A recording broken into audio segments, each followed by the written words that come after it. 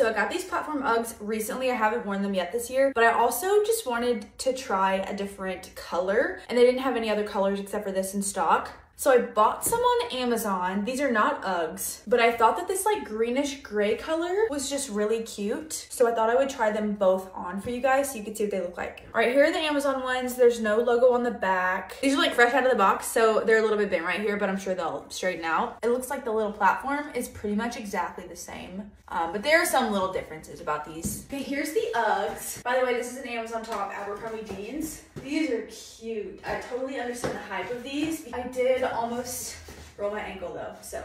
Okay, these are cute too. I feel like the sizing is like pretty much the same. They feel the same. I mean, do I keep both?